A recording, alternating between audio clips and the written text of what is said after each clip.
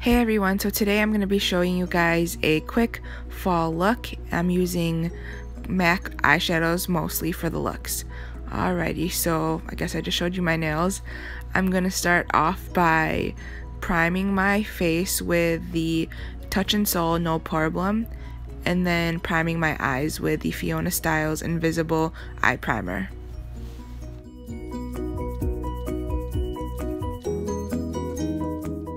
I'm using a silicone sponge to blend in that primer.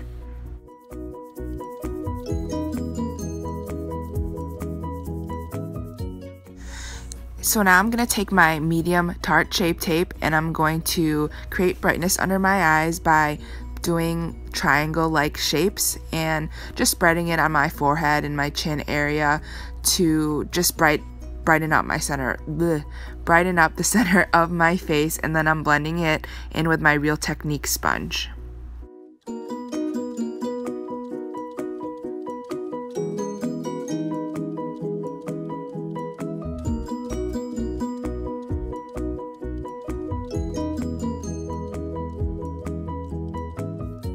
So now I'm going in with my Tarte Amazonian Clay Foundation in Tan Honey Deep, or Tan Deep Honey I believe it is, and then I'm putting that on my silicone sponge and adding a drop of facial oil just so it adds a little bit of moisture to my face. And I like to use the silicone sponge to apply it because I find when I put foundation directly on my Real Technique sponge, it tends to absorb my product, whereas if I use the silicone sponge, it doesn't absorb product, so I'm able to spread product evenly without it absorbing in the sponge by the time I blend it out.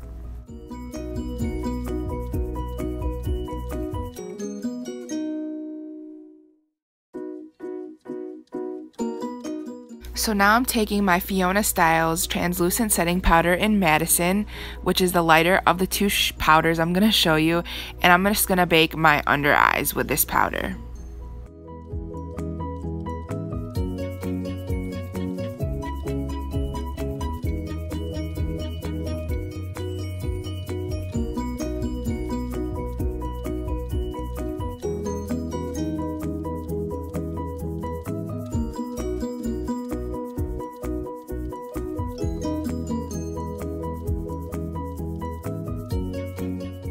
Then I'm going to go in with a e.l.f. blush brush, which it's just a tapered smaller brush, and then I'm going to go in with my Marc Jacobs Light Filtering Contour Powder Kit, which it's a duo, and I'm going in with a lighter shade and I'm just sweeping off my bake under my eye with that color just so it leaves a brightening effect.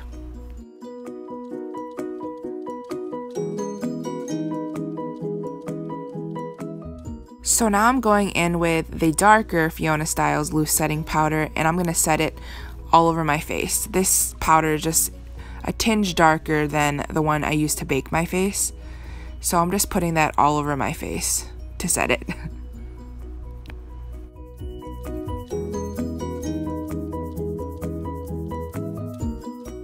So now I'm going in with a light pinkish skin tone color to set my eye primer from earlier, and I'm just putting that on to use as a base for my shadows.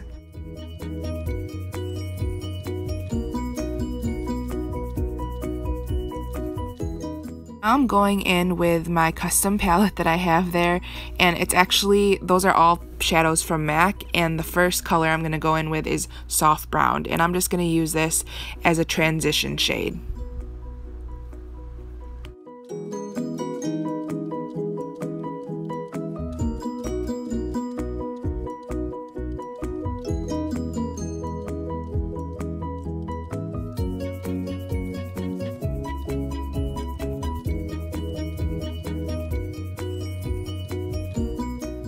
And then I'm going to go on with this orangey color. It's called Mac's Rule, or just called Rule. And I'm just going to blend that in my crease back and forth.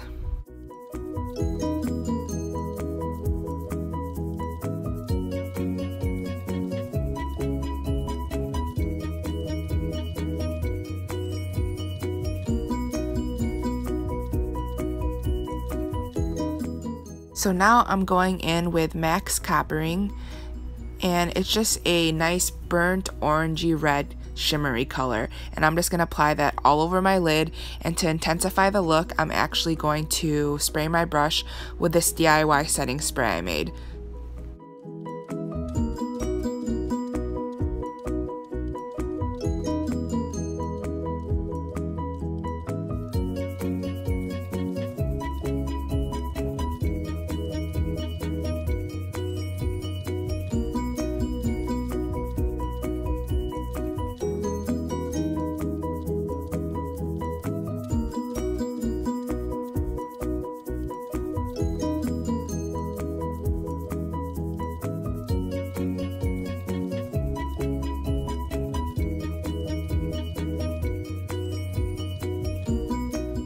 I'm going to take the color Red Brick, it's just like a matte orange, and I'm going to put that on my outer corners, and then I'm going to go in with MAC Saddle, and it's just a lightish brown color, and I'm just going to mix that in the outer corner, and I'm just going to smoke both of those colors out to tie in the look.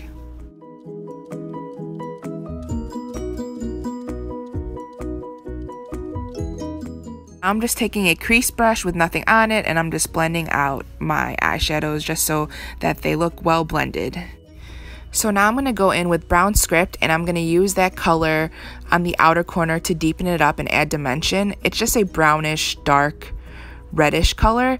And then I'm also going to go in with Swiss Chocolate right after that, just to deepen it up. Swiss Chocolate is a tinge darker, darker and browner, I would say, than Brown Script. So I'm just going to keep going back and forth with those two colors.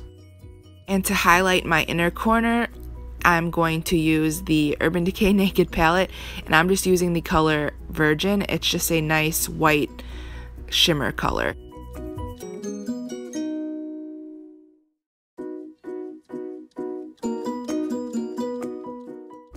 And since the Urban Decay shadow wasn't as bright as I would have liked it to be, I go in here and layer the Aurora Glow Kit color in Luna in my inner corner, and I just wet my brush and then I layer that on top of the Urban Decay version to intensify the white.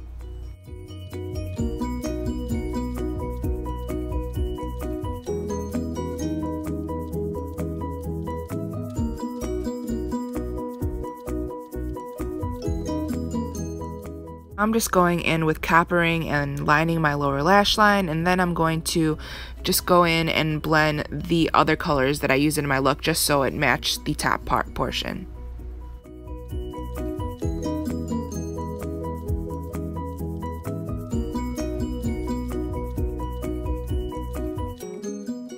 Now I'm using my Tarte black gel liner, and I'm just lining my upper lash line with this.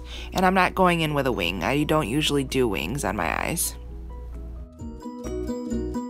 And I'm just setting my liner with a matte black eyeshadow. I don't show it in the footage, but any matte black will do. Now it's time to finish off the rest of my face. I'm going to start off by contouring my cheekbones, and I'm using just a tapered Real Techniques brush, and I'm going in with the other color in my Marc Jacobs Duo, and I'm just contouring my cheeks, my temples, and my nose, and my jawline.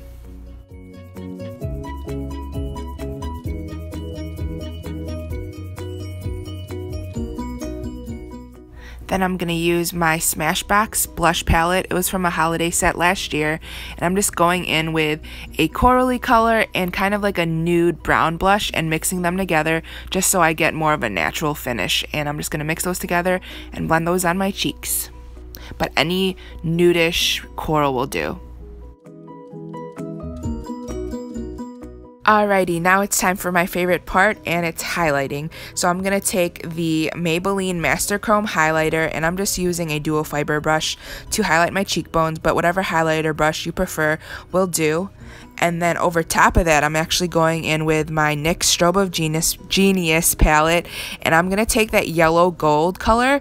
I really wanted to layer these two together because I wanted to see if it would look like the Trophy Wife highlighter from Fenty Beauty. Not quite, it's not quite as glittery, but it achieved the tone of color I wanted wanted it to look like. So I just went in with the Maybelline color, the NYX color, and then I went back in with a Maybelline color to blend everything out, and I ended up actually really liking how it turned out.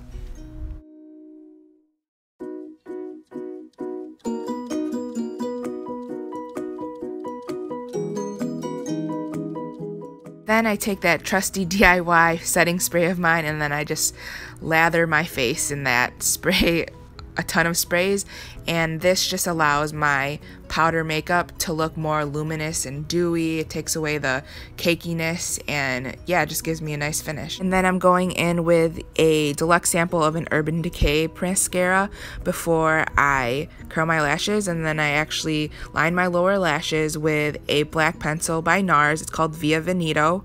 And then I am just fixing my hair here, and then I'm going to actually curl my lashes after I put a light coat of mascara. It just allows the curl to last longer. I just use a very light coat of mascara, and then I'm going to use the L'Oreal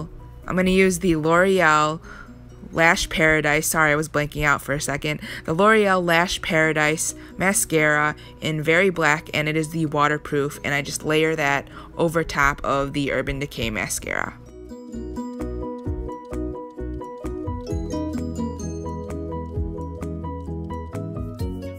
I'm just brushing my brows, and then I'm gonna fill in the bald spots.